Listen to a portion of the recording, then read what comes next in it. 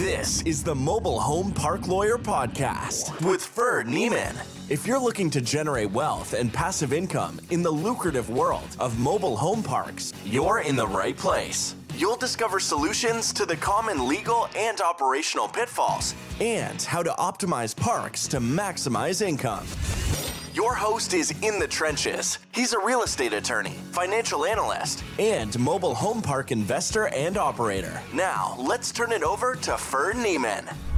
Welcome back, Mobile Home Park Nation. Ferd Neiman here again today with another episode of the Mobile Home Park Lawyer Podcast. Got a great episode today. Today's going to be a unique topic on REITs, Real Estate Investment Trust. I've got an expert in the field. He's an author. He's a thought leader. Knows more about REITs than anybody else we've had on the show, and maybe anybody out there. So really excited to have him as a guest today. Please help me welcome Brad Thomas. Brad, thanks for coming on the show, man. Great to see you, Ferd.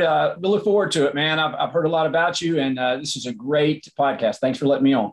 You got it. Well, like I said before, I follow you on LinkedIn, and you got a lot of good content. And you're the only guy I know who I think has a recommendation from Sam Zell on his book. So I'm pretty jealous about that. I don't have a book, but if I do, I'm gonna have maybe ask you to read it, and then maybe get Sam in there too. But that's awesome. So tell us a little more about yourself, your background, and then we'll get into REITs and get into some manufactured housing REITs and stuff as well. Great. I'll just keep it really short. I've been in real estate now for about 35 years. Right out of college, went to work as a leasing agent. Then I pivoted to become a developer, saw those developers making money. I wanted to collect my own rent checks. Did that for about 25 years, and then also operated a couple franchises for Papa John's and Athlete's Foot. Then this thing came along called the Great Recession. If you ever heard of that, it's the great one. And I did a pivot. I did a complete pivot, and I went over to become a writer, an analyst. Never really liked writing, and actually made C's in college in English. Full disclosure. I did write the rap review in high school. That was the old school rap, of course, Ferd. But then I always loved writing. I like communicating with people, just like we're communicating here. And really helping individual investors with real estate decisions. I lost a lot of money in my past. A lot of that was due to some lack of liquidity when I needed it, not being diversified. And really quality management. And that points all directions to REITs, because REITs have liquidity, REITs are diversified, REITs have the transparency of publicly traded. So it was a great pivot for me. I've been doing this new job for about 11 years, and it's been a really exciting business. So I love educating investors and helping them build their portfolios with publicly traded REITs. Good stuff, Brad. Now, I'm familiar with REITs. I used to work with some guys that had a publicly traded REIT and kind of entertainment business and some other real estate related entertainment. But you obviously look at a lot of different REITs. Can you just give us the Reader's Digest summary of what's a REIT? Because people are like, should I divorce? I can invest in real estate. Well, that oftentimes is like it's a limited partner in a syndication. It's oftentimes is an active operator, which has its own pros and cons. But a REIT is clearly going to be a big operator, generally a professional operator, a publicly traded company. How do people invest in REITs, and what are the key distinctions between that compared to other, say, dividend investing, stock investing, or active real estate investing? Sure. Well, you mentioned it. I just published a new book called The Intelligent REIT Investor Guide. I'm actually going out with a master class here in a couple of weeks, which will be part of that book. But in that book, and I encourage everybody to read it because we do cover all the details. But at a high level, there's one law that really differentiates REITs from any other type of investable asset class. And that is that REITs are required to pay out 90% of their taxable income. This law was created in 1960, actually part of the Cigar Act in the Eisenhower administration. And what that did, that law, that really premise for that law was it gave individual investors, and I'll say that again, individual investors, not institutional investors. So this is average Joe and average Jane, gave them access to institutionally held commercial real estate. Now, when it started out in the very early days, they were just very limited. There were just a few REITs. Actually, a large majority of these were mortgage REITs. They lent, they didn't own the property. And then they evolved into more equity REITs, which they own the property.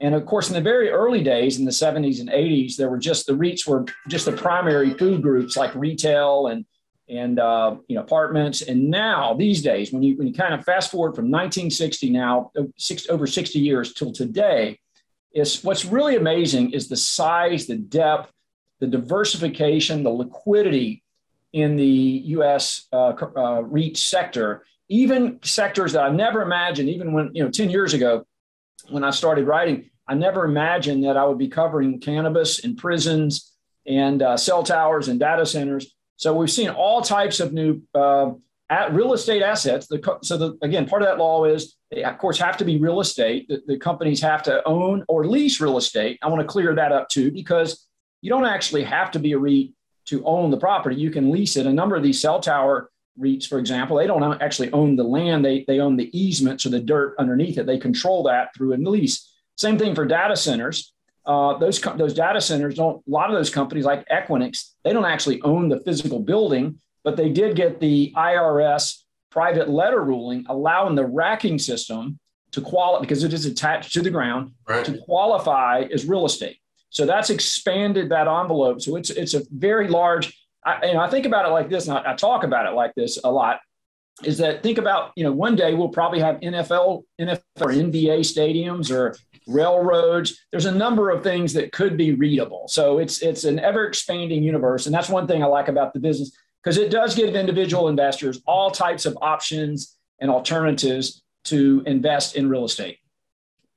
No, good stuff. That was always an attraction of it. Like you can buy a share of Coca-Cola, right? You don't have to own Coca-Cola. You can buy a share of an NFL stadium or some data center as a REIT. Now, in general, because there's a large regulatory environment, I know, and these are big scale projects, big scale companies. What is the range of yield or investment return? I mean, I think of REITs oftentimes as more because they pay out the cash. It's kind of like a dividend, but because there's real estate, there's some other benefits, hopefully appreciation and NOI growth and things like that. How does that work for an individual investor like myself? And do any of the tax benefits from real estate come to me, or is that all at more the corporate level and they don't flow through? And what are some of the pros and cons of that? Yeah, great question. Well, again, what really drives this REIT sector today, and I'm talking for the retail investor, individual investor, is dividend yield. And again, so when you compare the REIT dividend to, say, the S&P 500 or S&P stocks, or say traditional like dividend kings or dividend aristocrats that are not REITs, those yields are somewhere, sub 2, maybe 1.5%, say on average, whereas the average yield across, for all REITs is somewhere in the 3.5 range. So really almost more than double the average dividend yield. And again, it's obvious what drives that higher yield is, again, going back to that law from 1960, the REITs must pay out 90% of their taxable income. So there's not a matter of, will they have to, or they can't become a REIT. They have to pay out at least 90%. And most pay out, by the way, 100% of the taxable income. Now, one of the things we look for in our research, of course, is we want investors to not only invest because of the yield, because a lot of investors, not just REIT investors, just stock investors in general, they always look to that yield first, but you've got to look to yield safety. How safe is that dividend?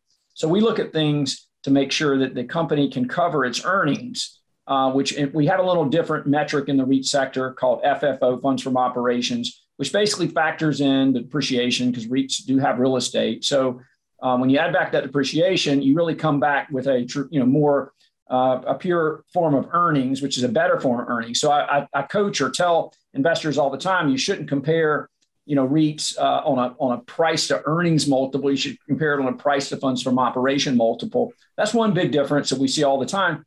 But again, in terms of kind of that comparison, it's a lot of it's yield. And we like to see dividend growth, because companies that are able to grow that dividend, generally they're going to outperform over time. And that goes the same for stocks as well. So we look at the higher quality companies. We cover about 150 equity REITs today. And again, all shapes and sizes, all different sectors, as well as the commercial mortgage REITs, not the residential, but we do cover the commercial mortgage REITs. A lot of these are private equity firms or private equity firm backed businesses like Starwood, TPG, KKR, Blackstone, et cetera. And they have commercial mortgage REITs that complement their private equity platforms. And again, these are lenders to different asset class property sectors. We even cover, there's a couple cannabis mortgage REITs now. There's a single family home builder, actually 2 single family home builder mortgage REITs. They provide construction lending for home builders or multifamily home builders.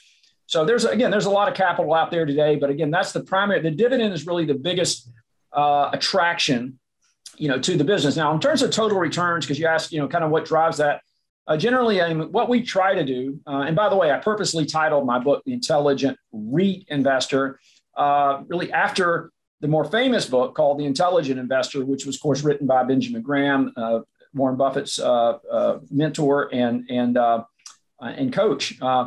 And so we're value investors. We like to buy companies, not only REITs, but stocks in general that are trading at a discount to their intrinsic value. And so the way we try to build portfolios or help investors build portfolios, we look at the cheapest companies, but we also look at we want to see quality first. Quality is really the most important. So analyzing the company's balance sheet, its liquidity, its earnings history, its dividend history, its current dividend payout ratio. We spend a lot of time interviewing management teams as well, make sure that they're playing the right game and that that our interests are aligned with their interests. We like to see internally managed REITs. Not to say external are bad, but you've got to be careful with conflicts of interest because there are quite a few that we see out there on those externally managed platforms.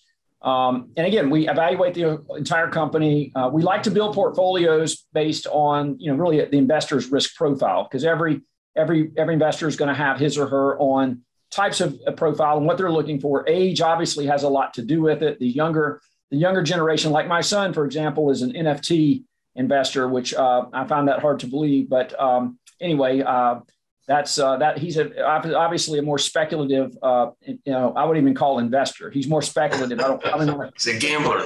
Yeah, he's a gambler. Exactly. He is a gambler.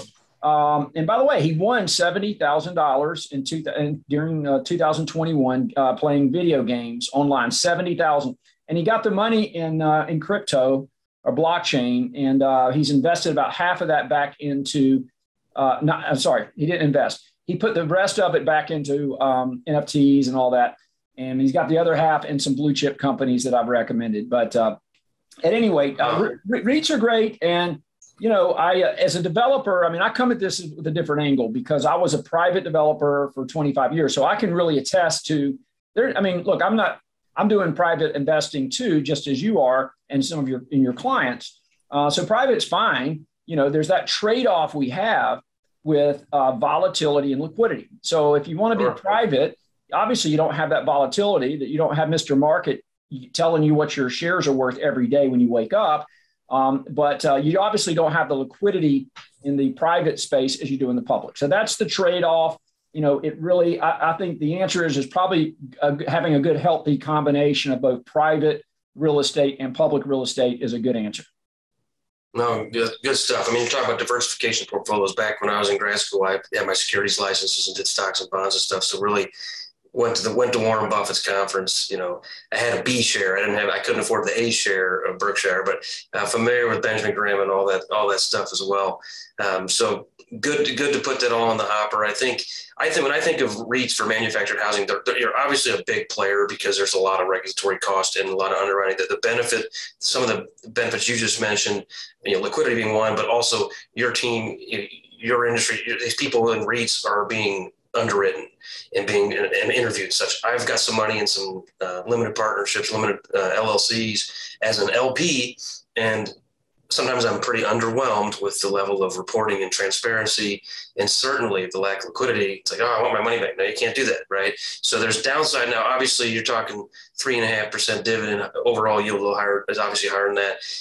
That's not that enticing to a lot of people. Your son is not going to be that jazzed about investing in a REIT, even if it's Sam Zell's REIT, right? So you've got the big players, ELS, you've got Sun, UMH, Flagship, I think, on the Toronto Real Estate Exchange. And so I know I've got some clients like maybe we'll one day be a REIT.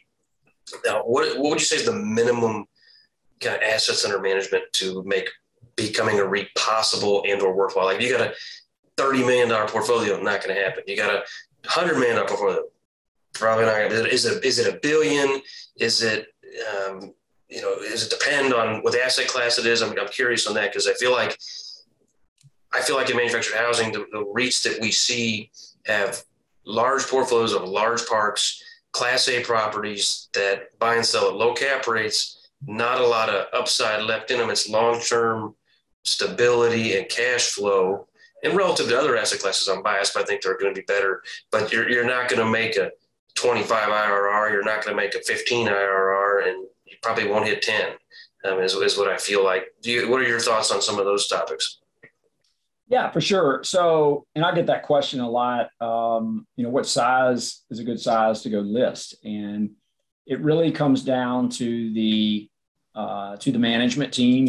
In the G&A cost. A lot of companies can't internalize their management until they reach a certain size.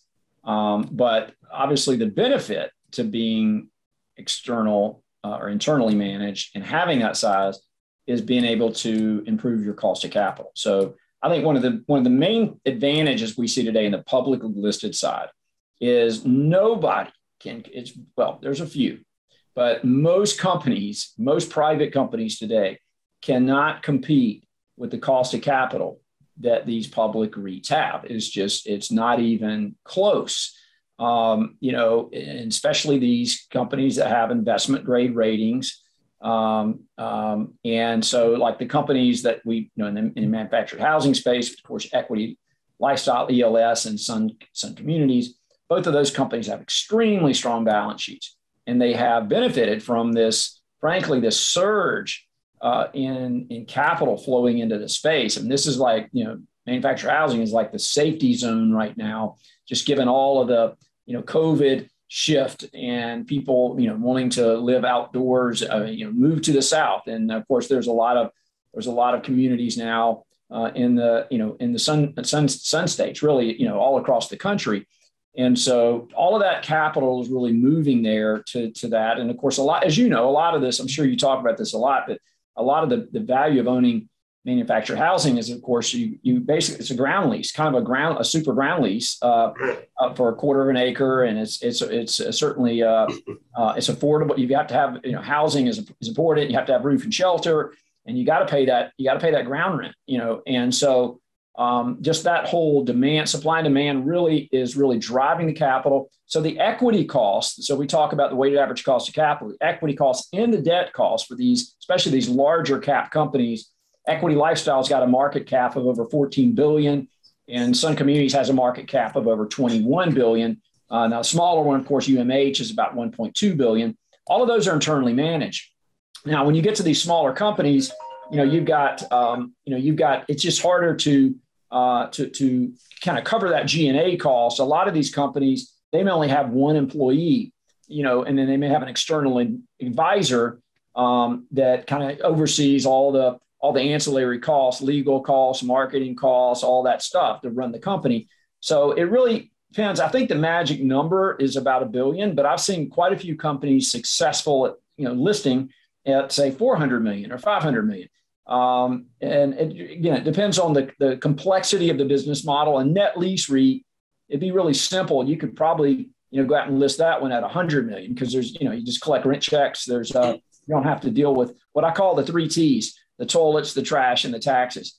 And so that's why we like net lease, by the way. That's what my preferred asset class. I was a net lease developer for 20 years, built for companies like Advance Auto, O'Reilly, Walgreens, CVS, Walmart, all that stuff. So that's a great business to be in, just collecting those rent checks.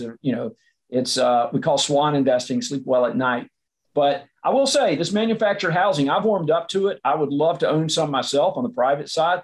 They're too expensive. I mean, I just touched on these names I just mentioned. I mean, the valuations for Equity Lifestyle and Sun Communities right now in 2021, of course, we had a huge recovery across all property sectors, but Equity Lifestyle generated 41% returns in 21, and UMH just absolutely crushed it. They did 91% returns. I know the Landy family really well, and of course Sam, who runs UMH, but they just crushed it, and they've been able to really improve their cost of capital tremendously, especially on the debt side. Same thing, Sun Communities up about 41%. Now, we had a sell-off this year, and we're still, although we've had for example, Equity Lifestyle's down around 10%. All those 3 listed companies in the U.S.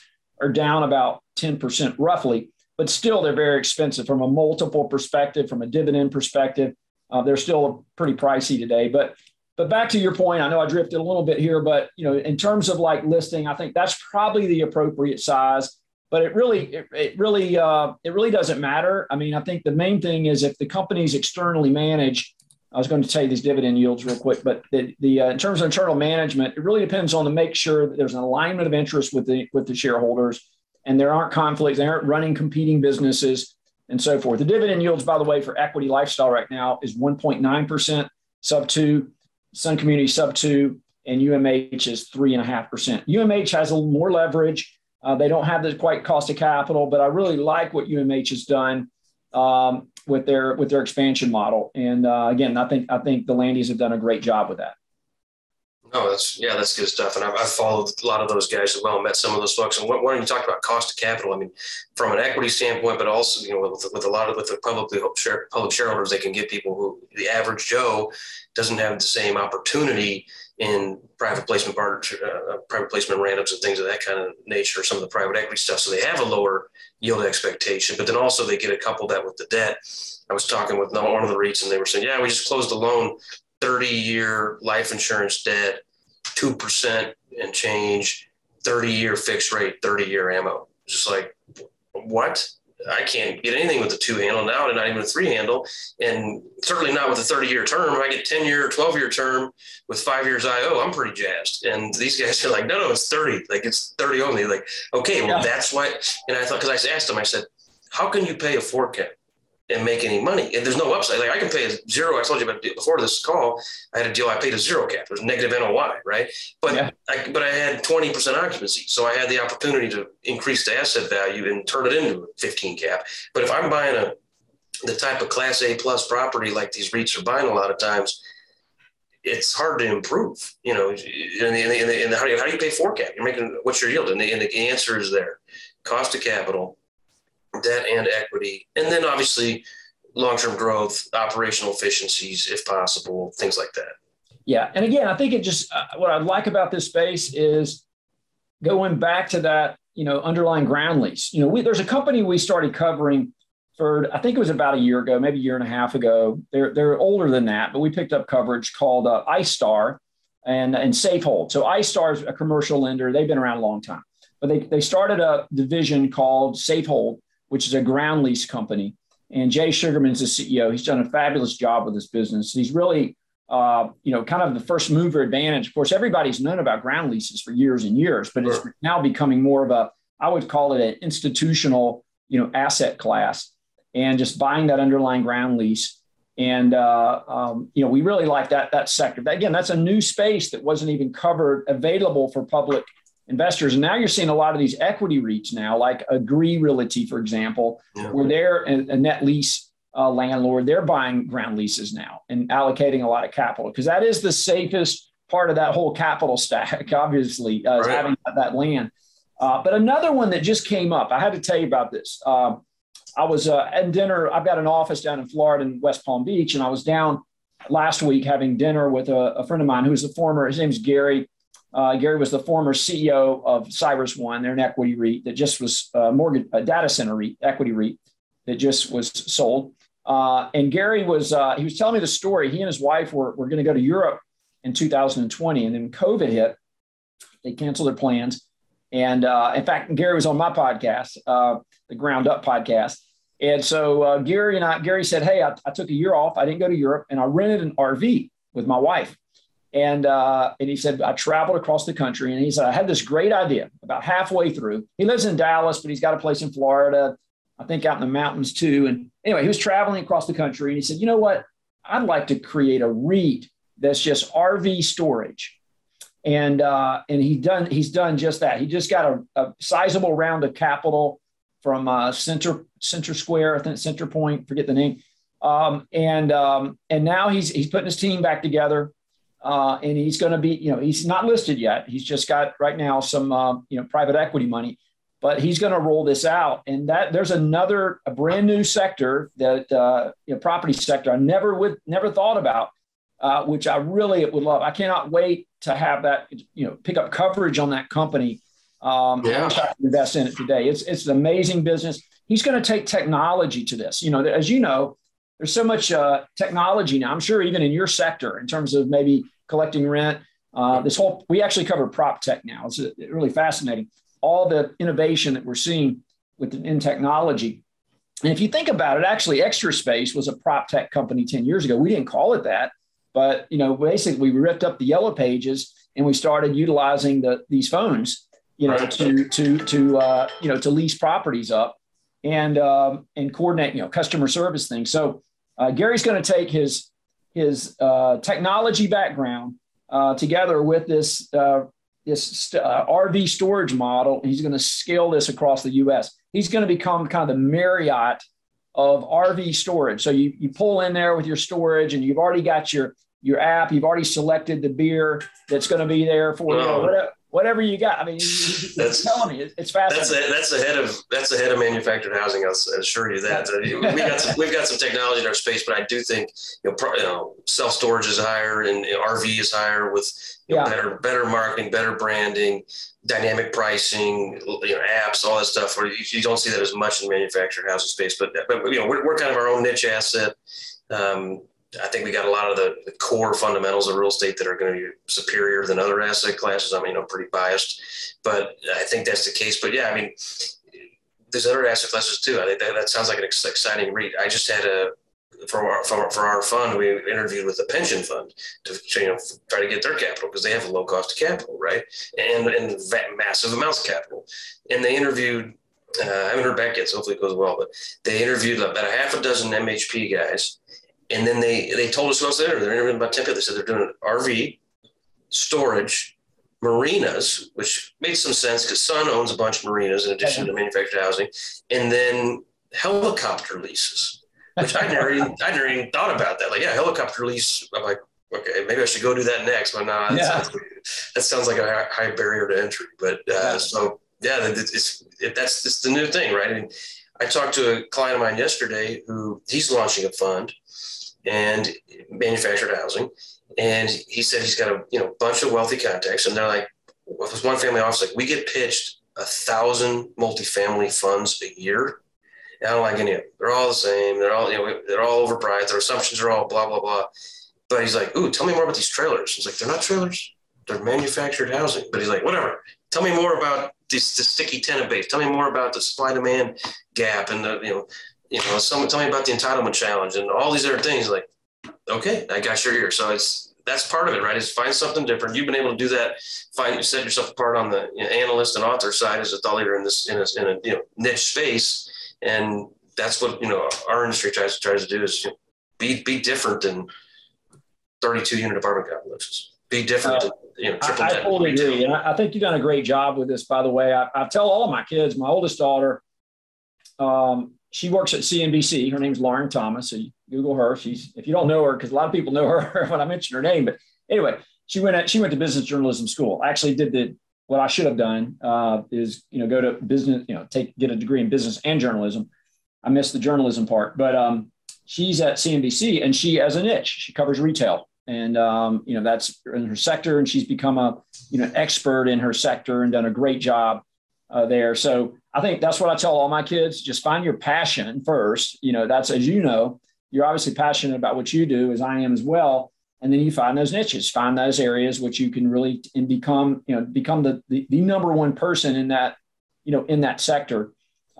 Speaking of niches, I was going to tell you one other thing that was really fascinating. We covered the cannabis, I mentioned the cannabis. And again, I never thought about cannabis. There's been a lot of volatility around cannabis. Obviously, the REITs have actually filled a huge void in the market because the big banks, Bank of America, and these federally charted, these federal banks can't lend to the space. So there's some laws that have been discussed and tossed around, and it's highly political.